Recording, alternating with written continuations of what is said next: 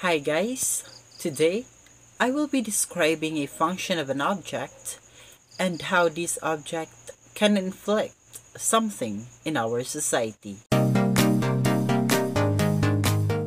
We have here a surgical mask, which is helpful and useful in our current situation.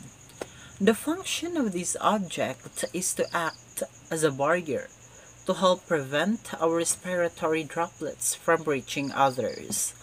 Face masks help prevents the spread of airborne infectious germs, but despite its helpful functions, it still inflicts something to our society.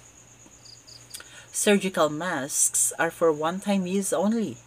After that, we need to dispose it.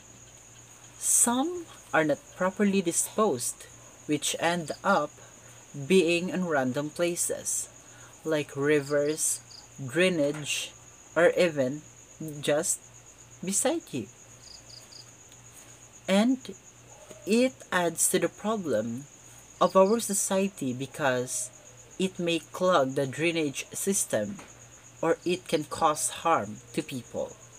We need to remember that even though it's just a small piece of trash, it can still cause harm if not properly disposed. This is Charles of Tanabais. Thank you for watching.